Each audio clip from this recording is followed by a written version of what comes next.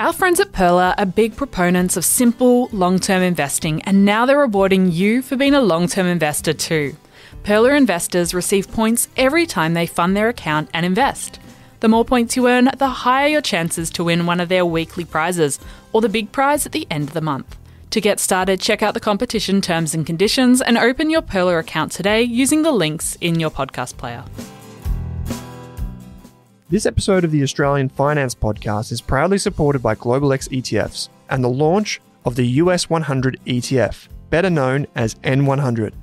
N100 offers Australian investors exposure to 100 of the largest non-financial companies listed on the Nasdaq Stock Exchange. N100 focuses on innovation-driven companies, providing a growth tilt to core portfolio holdings. You can learn more about N100, including reading the PDS and TMD, by clicking the link in your podcast player, or by simply heading to globalxetfs.com.au. Welcome to the Australian Finance Podcast. I'm Kate Campbell. And I'm Owen Rask. And we're here to give you the tools and knowledge to invest both your time and money better. If you're new, feel free to jump in with our Starter Pack series that aired in early 2022, or our Shares or ETF mini-series. We've got plenty to share with you in today's episode, but if you want to catch us on socials, head to Rask Australia on Insta and Twitter. I'm also found at Kate Campbell AUS on Insta. And I'm Owen Rask AU on Insta. Just beware of the fake accounts. We'll never DM you about trading strategies or crypto, and if it sounds a bit weird, it's probably not us. And just one final heads up before we get into the show, this podcast contains general financial information only. Welcome to the Australian Finance Podcast. I'm your host, Kate Campbell, and today I have the pleasure of interviewing Australian financial expert Noel Whittaker. With a career spanning several decades, Noel has become a household name in the world of personal finance and investing. In today's conversation, we're going to be discussing his insights on wealth creation, timeless money wisdom, and so much more from someone who has really seen it all. So sit back, relax, and enjoy this conversation with Noel Whittaker. Well, Noel, welcome onto the Australian Finance Podcast today. It's great to be here, Kate. Thanks for having me. Thank you for joining us. And you have been around the world of money and personal finance and investing for quite some time. So I'd love to hear a little bit more about your journey and maybe some of your experiences, because I know you have quite a few. Well, it's a long journey, Kate. This is the whole point. I mean, I started as a bank officer way back. So I was a bank officer. And in those days, I knew nothing about money at all, even though there wasn't much, I guess, to know about money back when I started in the bank. And then as I developed, I worked out that I wasn't as dumb as I thought I was, and I got higher ambitions in the bank. And then in 1969, I was offered a job to work in a law office, and I started doing law. And after a while, I thought law was a bit boring, and I got into tax and accounting, and I topped Australia in tax, so tax is like my specialty. Then I left there to get a job in a property development company, and we used to build and develop properties of all sorts. And then I started my own building business. And then about 1980, there was no finance around, no matter how much money you had. So we started a mortgage broking firm to get finance for our clients. And then that became a finance advisory firm about 1984. And I've been with the financial advisory section ever since. You've dabbled in quite a few areas of finance. Well, it means I've got a good wide knowledge, I think, and experience. I've been a developer, I've been a lawyer, I've been a tax accountant. My specialty now is tax and superannuation. But my life changed back in 1985 when I picked up a book called Think and Grow Rich by Napoleon Hill, the classic. And I made two vows. The first was I'd have my own business within 100 days. It took 160 days. And I would spend the rest of my life promulgating the Napoleon Hill principles. I'm now so pleased that my son James, who's now 40, lives in California, is now the leading authority in the world on Napoleon Hill. He's written 2 books on it. So it's James who's taken up the challenge from Napoleon Hill and Andrew Carnegie. So you've certainly passed it on to the next generation. It's great when I see a book Metal Dynamite, written by James Whittaker, and The Publican Hill on Andrew Carnegie. He's in very good company with that one. And you've written a few books yourself, haven't you? About 25, I think. But I'm writing one now on estate planning. And it suddenly struck me that the 25 books I've written are all about building wealth. And that takes sacrifices. It takes risks. You never know what the market's doing. The laws keep changing. And accumulating wealth is a bit of a long grind. I mean, it takes time. You need to have the patience to watch the money grow because most people don't have patience, but you get there. In estate planning, it's so simple. You go to the lawyer, you get the documents done, and once a year you update them. So estate planning is so much simpler. Yet 40% of Aussies don't even have a will. Yeah, it's definitely a big issue, and we've done a few episodes of lawyers on the past in the podcast to talk about the importance of making a will, but I know it's on a lot of people's to-do lists, but it doesn't quite make it up to the action step level. Well, it's one of those important but not urgent jobs. I mean, right now I've got 2 enduring powers of attorney. I still haven't got the kids to sign them. It's human nature to do things at the last minute, isn't it? Noel, do you remember your very first investment or money experience? Well, my money experience is I've always been a bit of a merchant. So at high school, I kept chooks and I sold the teachers eggs, and I had beehives and I sold honey. So I guess I've been a merchant for a long time. Probably the first investment was a house I bought, I guess. That was way, way back. It cost about $7,000. Crazy numbers. I sold it for $12,000. A comparative house last week sold for $800,000 in Brisbane. It's crazy stuff. Those numbers are quite hard to imagine these days. Well, when we had the building company in 1974, we were selling a low-set brick house for about $30,000. The average house was about 30 grand, and the average wage was about $15,000. So the average house was twice the average wage. And that was why, even though interest rates were around 14%, people could afford a house. It's quite different now, isn't it? Oh, yes. Now, you've been investing and managing money and talking about money for quite a long time now, and I'd be keen to hear what are some of the biggest changes you have seen when it comes to personal finance and investing over the last few decades? Well, if I can just rephrase something, the basic principles have not changed. 80% of people still spend more than they earn. Most people leave it far too late. You know, they get to 20, 35, oh, I'm busy with the mortgage and the kids and the wedding. I mean, some people pay $35,000 for a wedding, for God's sake, which I think is a total waste of money. Then they get to 50. Oh, my God, I'm 50. I better start working. Well, the whole thing about the way numbers work, that the best results come over time. And I always tell the story of the lily in the pond, which starts as a tiny speck and doubles every day. And the question is how long to go from a tiny speck to full. If it doubles, it takes 10 days to fill the pool. How long to go from quarter full to full? And the answer is 2 days. It goes from quarter full to half on the 9th and half to full on the 10th. Now, if that 10-year term, that 10-day was your investment time, and you were forced to harvest on the 8th because you started late, you're missing out on 3/4 of what you could have had. Now, the way around that, I often show to people, if you're 60 with $500,000 in super, if you can wait and work for 5 more years, that's 800,000. It increases by 40%. Work 5 more years, it's 1.2 million. So people must understand they've either got to work longer or start earlier. That's the way numbers work. And that hasn't changed. Everybody, we all leave things to the last minute, right?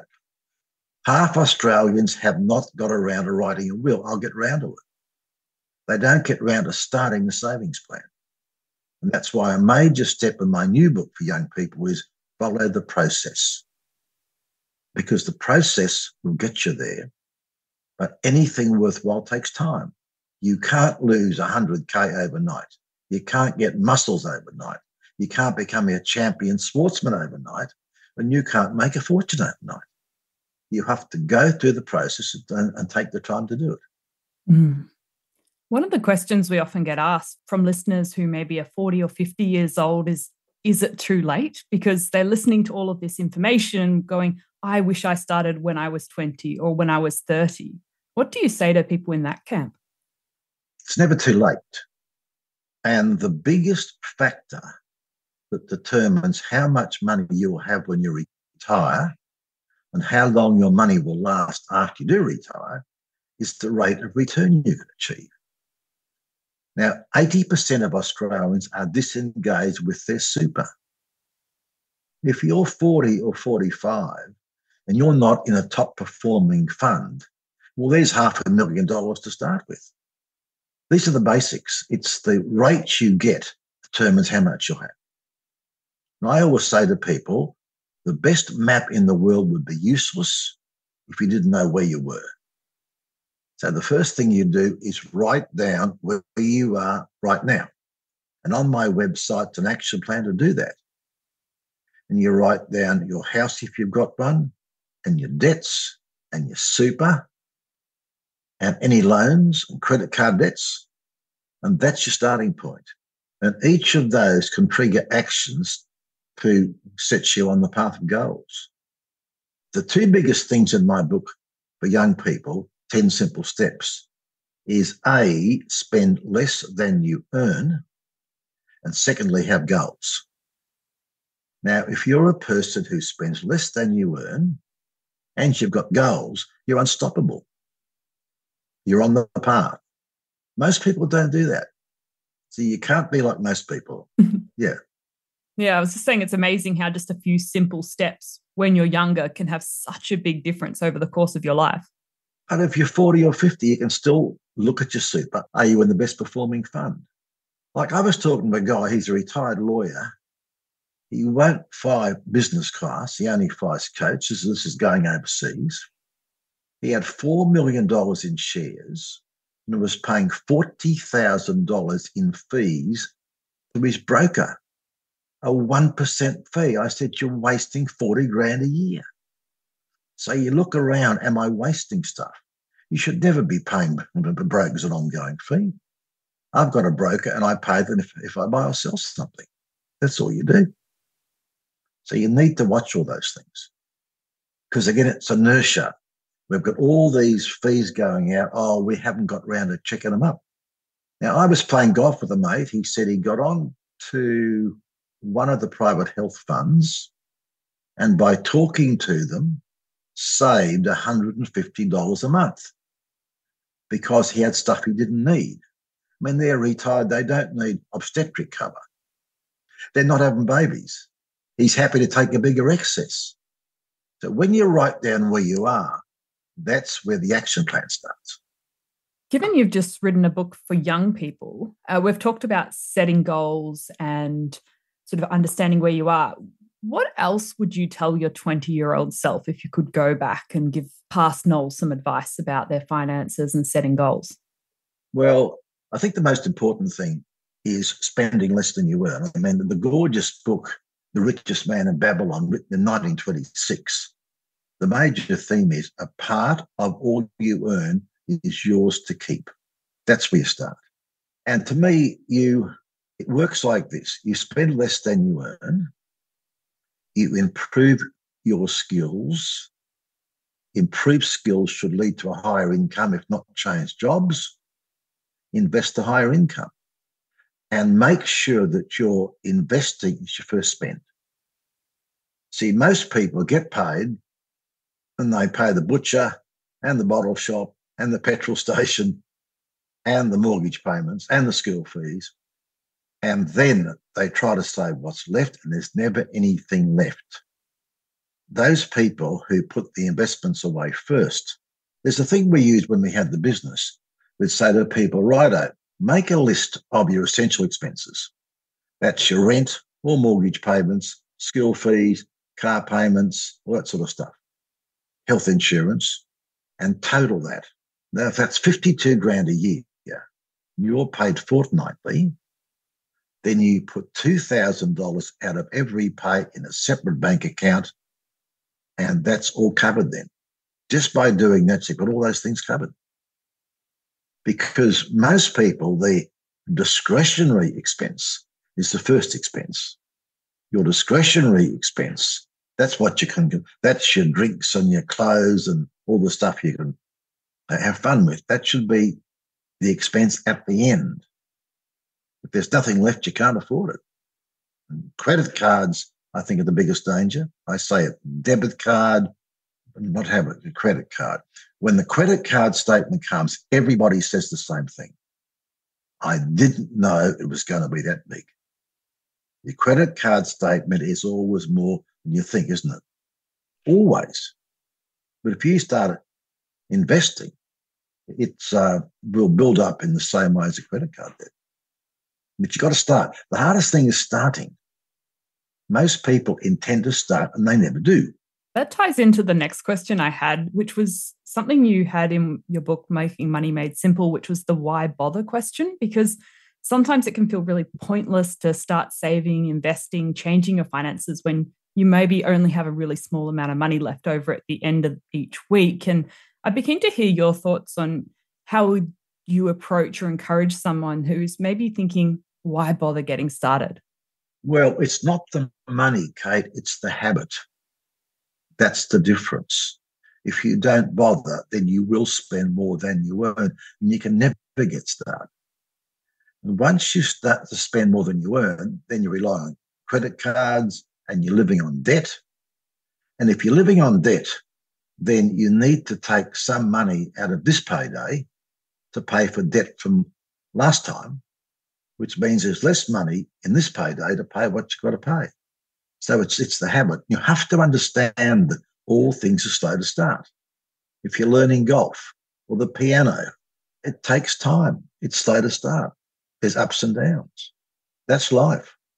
There's no shortcuts. The biggest tree starts as a tiny seed. And the bigger the tree, the longer it takes to grow. It's hard at the start of your journey to look 40 years ahead, though, and plant those trees sometimes, isn't it? Yes, but I mean, you have short-term goals. If you're 16, it might be to buy a car. That's one of the things I cover in depth. I mean, you've got to become a goal setter. So you're 16, 17, okay, my goal is to get a car. So first, as I say in the book, the first question, do I save and pay cash or save a deposit and borrow? And I run the examples in that book that it may be well better to save half and borrow the rest. Because if you pay it back quickly, the interest won't be much. Then once the car's paid off, you've achieved that. Now you're saving a house deposit. If you find a potential partner who's on the same savings track, you've got twice the savings. And once you've got your house deposit, the next goal is to pay your house off. So it's step after step. It's goals, goals, goals. There's no other way to do it. Just keep building on top of each goal. Yeah. You need to know where you want to go. First thing is, okay, where do you want to go? I want a car. Okay. Well, how do we get the car? I got to save up. Okay. How do I earn more money? Okay. Well, now maybe the neighbour's dog needs walking. I know a kid makes $30 a week. He puts out the bins in the cul-de-sac he lives in. Once you start, things happen. Yeah. I know one of the goals that many people that listen to this podcast have is to work towards financial independence. And that looks different for everyone. But I know you shared some really good principles for attaining financial independence. Well, you need to work out what that means. And there's all sorts of answers here. To me, financial independence is you pay the bills when they come in. Now, if you're spending properly, and you're budgeting and you've got your goals, then your bills should be under control. And then you should have a surplus. Then you decide how to invest the surplus. I always say, once you buy your house, get your mortgage under control. Once it's under control, then you can spread your wings a bit. I mean, if you've got your house under control, you may want to borrow 50 grand to buy shares. And if you buy an index fund that can't go broke, paying you 4.9% franked. Are there any other strategies that, apart from the investing part and working towards paying off your house, maybe more mindset that you would encourage people to think about if they're working towards financial independence? There's a thing I push in Making Money Made Simple and in the new book, 10 Simple Steps. You need a mastermind group. That's a Napoleon Hill principle. You work better in a group. He always said the wisdom of the group is bigger than the sum of the parts. Now, if you say, I'm going to start a budget and you've got to meet your group next week, oh, well, I better report some good news to the group. And the group helps each other. I think your mastermind group is one of the most powerful things you can do. And that's a basic Napoleon Hill principle. Mixed with like-minded people. Mixed with people who are in line with your goal. And there are some people who spend, it doesn't matter, won't matter, just spend it tonight, that's all right, Other people know, well, we're all on a savings track. If you've got 3 couples going out for a meal and they're all saving, then they're all going to be prudent. There's a lot of benefit in sharing your goals with people and having people to keep you accountable to them, especially along the journey. That's the purpose, yes. Well, talking about the goals reinforces them. Yeah. You write your goals down, you talk about them, and then you support each other. Okay, Kate, how are your goals going? Oh, God, it's been a bad week. Okay, well, we've all had bad weeks, but, we'll get around that. Well, the car broke down. Okay, unexpected expense. That's all right. Because it's never a straight line. You will be going up, then you're going down. There'll be good weeks and bad weeks and good months. You might get a pay rise. Then all of a sudden, you have an unexpected cost. And if you've got a house, there's always unexpected costs. Yeah, I've just been replacing a few things in my house recently. So it's always a bit of a surprise. Always. There's always something. Always something. And you touched on an important point, which was sharing when things aren't going as well with your friends and accountability partners, because sometimes you might get completely off track towards your goals. And if you can be honest about that and they can help you and support you get back on track, that's really important as well. Absolutely. People always work best in groups. There's no doubt about that. It's nice to talk about things with people. But I can talk about things with my friends, and sometimes the ideas will then come to me. It's not necessarily the ideas will come from your group. The ideas come to you as you talk to the group because you're verbalizing them. The main thing is to take action. It's no good hearing this podcast. Oh, that was great. You've got to do something about it. Yeah. And you and I can't make people do that. But once you write down where you are, okay, that's the next step. Then how do we work out our goals and then translate what we got? If you're overspending, okay, first step, get the credit card bills paid out and start a debit card. Once you've got a debit card, you can't overspend. Yeah, I like how you break it down very simply, because a lot of us think it has to be more complicated than it needs to be. And you can actually manage your finances quite simply if you just follow a few basic principles that have been around for a long period of time. Yeah. My first book was called Making Money Made Simple. So many people said you wrote Making Money Made Easy. I said, no, the name of the book is not Making Money Made Easy. It's Making Money Made Simple. And simple is not the same as easy. It's simple to check the tire. It's simple to check the air in the tires of your car and check you've got petrol. But for some people, they don't get around to it.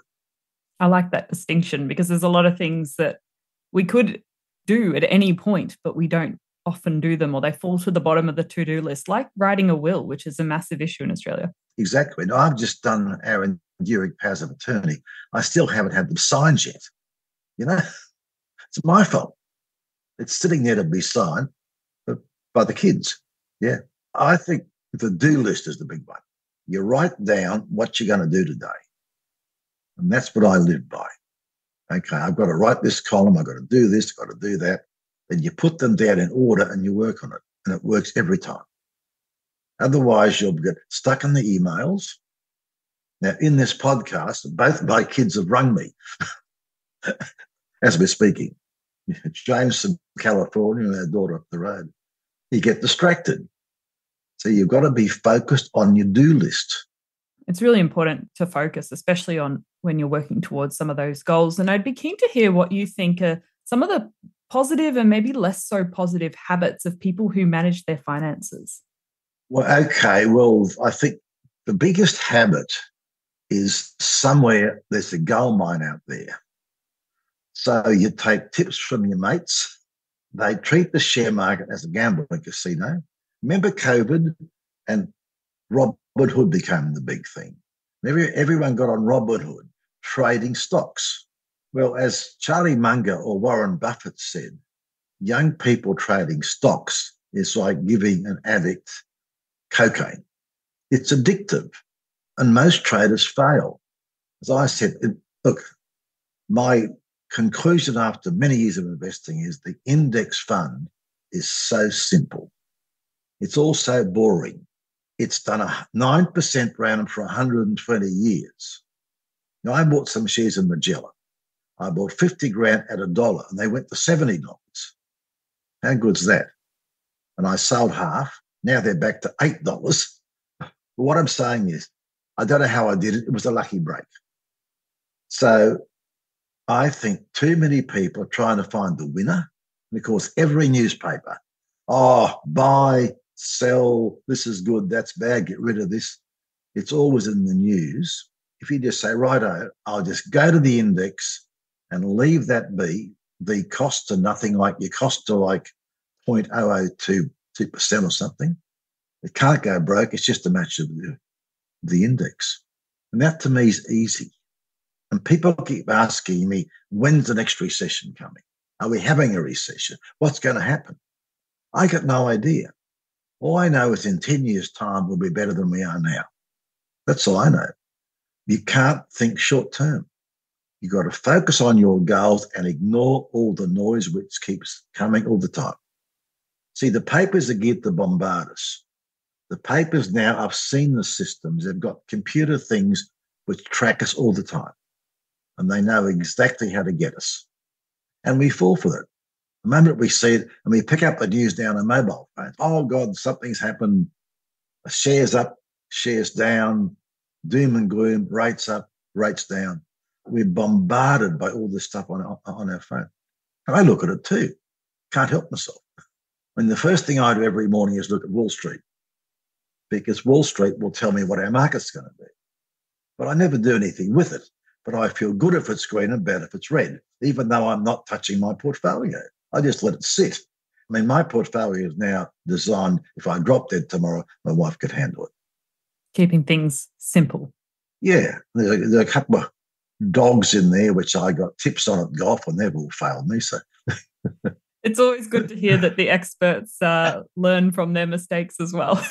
Well, no one knows what the market's doing. That's the whole point. The market will do what the market will do. And I think you've either got to leave it to experts or be a stock picker yourself. If you're a good stock picker, go for it. But I can't do it.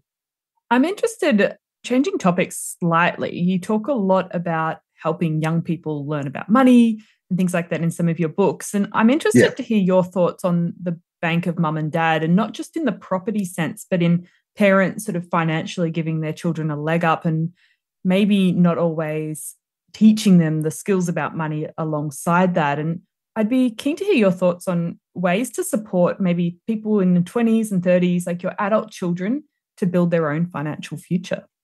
Okay, now you must take a view on this. My wife and I took the view we'd rather help them now than when we're old and they're old. I mean, if we're 100 and they're 80, what's the point? You help them now if we've helped our 3 kids, we've helped them all, but they're good kids. If they're good kids, you can say, right, if you save 1,000, I'll give you 10,000, or 100, I'll give you 500. You can match it. But if they can't save a bob, don't help them until they learn to budget properly. And that's the time to help, I think. And don't forget, they will do what you do. Kids copy their parents. If you're as in debt, the credit card comes in, I can't pay it, I'm in trouble. That's what the kids will pick up on. But you can say, righto, this is what we do. These are our bills for the month. This are the mortgage payments, school fees, da-da-da. That's why every pay I take this much out in a special bank account. And you can teach them that. Kids are great learners, but you've got to sit down with them and do it. We often don't realize how much we learn about money, both good and bad lessons from our parents, until later on in our lives, don't we? Well, when I was a young bank officer, there were no ATMs and debit cards. You withdrew your money on Friday night to see you through to Monday. So you needed to work out, what am I going to spend on the weekend on sporting and beers and all that stuff and hamburgers, everything else. And you took it out. Well, now you just go to the wave your card and you've got it. And the trouble is that when you wave your card, it doesn't feel like spending real money. I mean, occasionally I get a $100 note and it's agony to spend it. Agony. But I can swish 100 just like that. And that's the trouble now. We got used to tap, tap, tap. We don't feel it. And that's one of the problems. It becomes so easy. Do you have any ideas on how we might be able to more fully feel the weight of our purchases, since we can't really go back to cash because many stores won't even accept it nowadays? I think in that case, I mean, if I go out to buy something, I've worked it out first and I know what I'm going to spend. And with a debit card and some credit card, I can see on my phone the balance straight away. I know exactly what I've got. I make the purchase and bang, it's on the debit card, which is great. That's a good way of doing it.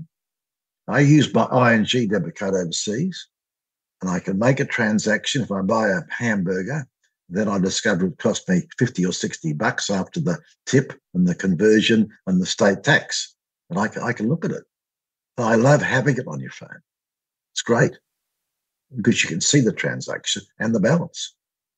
So using the data that you get from technology in a positive way and maybe looking at it more often so you understand your spending patterns and where your money's going.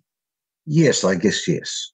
As I said, that's important when you're overseas because you get overseas, the costs are frightening. Whether you're in Britain, France or America, it's the same number. A cup of coffee is still 4 or 5. If it's America, 20% tip, 10% California tax, and 1.6 conversion, the $5 coffee becomes a $12 coffee. I was overseas earlier this year and you just couldn't look, especially with the conversion of the currency in London. Frightening, yeah, but you've also, in London, you've got your VAT and a 20% service charge. It's more than double. And a meal in London's £40. That's 100. A bottle of wine's going to be 60. That's 130. Oh, yeah. And having the debit card, you know exactly what it costs. Are there any ways that you've used technology in other areas of your finances to make things easier? In my self-managed super fund, I use a program, which I always know exactly where I am, which is useful. That's PRAEMIUM, Premium. And that's a service which keeps track of my self-managed super fund. That's my main one, I think. I couldn't live without that. Yeah, because we've been talking about... Plus Huda. Huda. Plus on my Apple Mac, I couldn't do without Huda. HOUDAH. It searches my computer only, and every document I've written's on there. I can go right back to 1982 documents. If I want to find a word like smoking, bang, I've got it. I can find any word instantaneously. Huda, HOUDAH. It's only for apples. Yeah, wow. I didn't know a program like that existed. It's magic. I use mine 3 or 4 times a day, at least, always. Well, we said, now, last time we saw those people, he owned the big chain of shops. You asked him about buy now, pay later. When was that? Within 2 seconds, who'd have told me it was 14 years ago. I could go straight to the document. Yeah. When did you last use the word smoking? Straight to it. It's extraordinary. It's about $30 a year or something. It's no money. I couldn't be without it. Yep. Speaking of buy now, pay later, what are your thoughts on that area? Because it's changed the way we're consuming things, hasn't it? I think it's frightening. If you accept the premise you spend less than you earn, buy now, pay later means you spend it before you even got it. And there's ads now about getting your pay early. There's a guy and a girl at a restaurant. He's a bit nervous about the bill. She wants lobster. Up comes the angel. It's fine. Have your lobster. Get your pay now. Take out your phone, flick, and the money's in your bank account to be repaid from your next pay. If you can't live on today's pay, then you've got to lose half of it on the next pay because you've pre-spent it. It's madness. Should be banned, I think. And it gets you into a tough cycle as well. Well, all the algorithms are designed to get you in. Live it up now. This is important. Hop into it. Have the lobster. Why should you wait? Why should you wait for your pay? It's not fair. The boss has got a week's use of your pay. Grab it now. Spend it now. It is terrifying. The whole concept is terrifying. Don't let the boss have your pay. You get it early. Frightening. It's quite challenging to deal with, and even just the sheer number of ads we see on social media pushing these services and pushing the products that offer these services as well. Well, see, every time you click, there's 1,000 people behind the screens working out what you've done next, and the ads will be targeted to you. That's the thing about it. You know, those companies know exactly what we're doing. So we've got to be on guard. I've got a big chapter about enemies in that book. One of my principles is understand your enemies, because they're your big enemies. It's buy now, pay later is terrible. Credit cards, enemy. You don't have credit cards. Debit card. If credit card means you're spending money you haven't got. Are there any other enemies we should be aware of when it comes to our finances? Probably peer pressure. Well, if they've got one, I want one. They had a big wedding. They paid $40,000 for their wedding. I think we need a big one as well. But see, if your goal is to get a house, you won't spend $40,000 on the wedding. You just won't. You've got to make sure your behaviour matches your goals. And that comes down to being super clear about what you want and what you're working towards. Exactly. You have your goals and you write them down. Yes. Now, my goal is to buy a house. I won't be diverted. Now, I've got a friend, he's a physio. He was telling me his finances are terrible. Oh, well, I've just got to have this $30,000 overseas trip. I just have to have it. I said, okay, well, that's your choices. And I know it's on your bucket list, but surely getting out of finances is also on your bucket. Oh, no, but I've got to have the holiday. Okay, well, you know, you have it, you have it. There's a lot of trade-offs there, and like, what do you want now versus what you want in the future? And you might be able to get something, but it means something else in the future. The ice cream and the bicycle. The ice cream today or the bicycle next week. It's one of the old sayings. The ice cream and the bicycle. Oh, yeah. Think about it. It'd probably take a lot of ice creams to buy a bicycle these days. Well, I pay $8. Some of the ice creams are $8. Maybe if you're getting the fancy gelatos in Fitzroy. Well, I like the gelatos. I love them. I think, as I said, it's basics, really. You've got to decide what you want. You must spend less than you earn. You must have your goals. And you have your goals by writing down where you are. You write down your housing loan and the interest rate. Can I get a cheaper interest rate? Maybe yes, maybe no. Can I pay the loan back a bit quicker? Don't forget, we don't miss what we don't get. Now, one of the reasons Making Money Made Simple was so famous back in 87 was I talked about paying your house mortgage fortnightly and not monthly. And the banks rubbished it. But if you're paying $1,000 a month, just to keep it simple, you pay $12,000 in a year. If you pay $500 a fortnight, $13,000. You don't miss the extra payment. You don't miss what's taken out of your salary. That's why salary sacrifice to super is so good. You don't miss it. It's those small changes that add up. Yeah, if the boss doesn't offer salary sacrifice, then just make a deductible contribution. Just have $1,000 a month or something taken out of your pay to super. It's easy. Direct debit is very powerful. So we always pay our bills, but we don't normally save. I must pay the rent, must pay the mortgage payments, must pay the school fees, Well, how about you must pay your super? And that's the difference. Treating your future as a bill. Absolutely. The investment's the first thing. But what's the point of working for 40 years for everybody else? I mean, if your whole pay goes to Woolworths and Ampol and the bank, how about you? You must pay yourself out of every single pay. That's the richest man of Babylon theory. It's everybody's theory. It's the basic. I think that's a fantastic principle to leave people with, Noel. And if people come out of this conversation, they only take one thing away, what would you want that one thing to be? Well, you must have goals. You must spend less than you earn. If you combine those things, I think it's all you need. Plus buying my books. There's all my website. There's all the calculators there. Look, I was out at a restaurant last week, one of the dearest restaurants in Brisbane. I was shocked by the price of it, to be honest. And this guy walks over. He said, "Oh, no," he said, I want to thank you. I bought your book years ago. That's why I'm here having a meal with my family, because I can now afford it. I get this feedback all the time. Your books have changed my life constantly. It's pretty amazing. It's a great feeling. Yeah, I know you have quite a lot of resources on your website, so I'll include links to that and the books in the show notes. Are there any other resources or things you want to share today? Well, all the resources, I like the ASIC website's great, but all those are in my books anyway. Fantastic. I've got a do list on my website. I've got the 20 commandments of wealth on the website. It's all on the website. I've made it easy for people. As we said in the last book, it's all there. You're standing on gold, pick up the shovel and start the dig.